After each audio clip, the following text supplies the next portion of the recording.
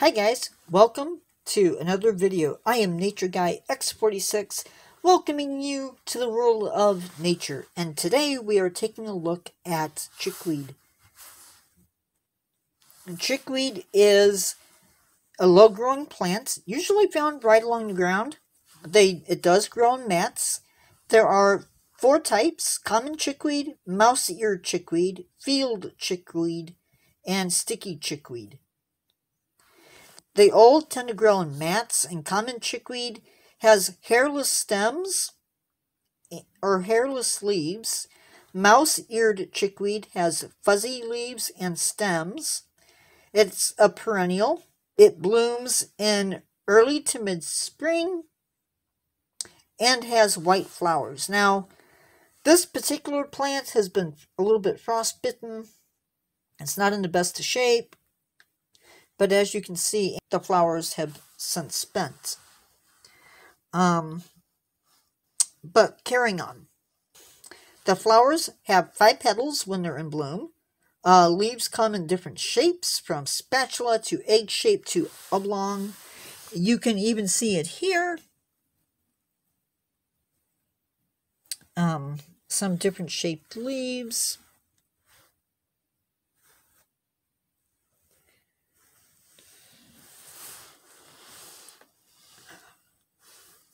Stems may be erect, but are usually, again, along the ground.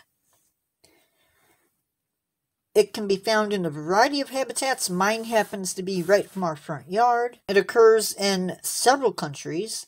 This plant is edible, and we will look at that later. I promise you, probably in the spring when it's more alive and thriving. One plant can produce 800 seeds, and those seeds can lay dormant for up to 10 years. So pretty impressive.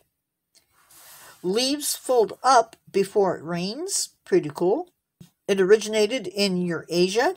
Common chickweed has 1 line of hairs that run the line up the stem, and it actually can switch sides.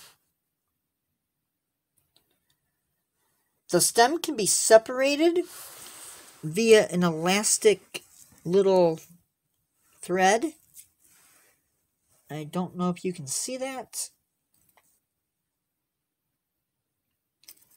There you can see it.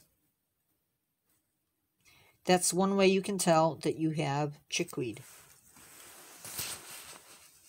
Sepals are longer than the petals. Unfortunately, I can't show you that because there aren't any flowers at the moment.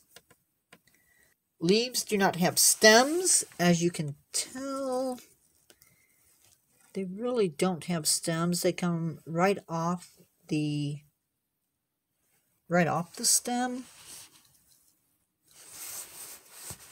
And we will look at the ethnobotanical uses of this plant in a later video, again, probably in the spring.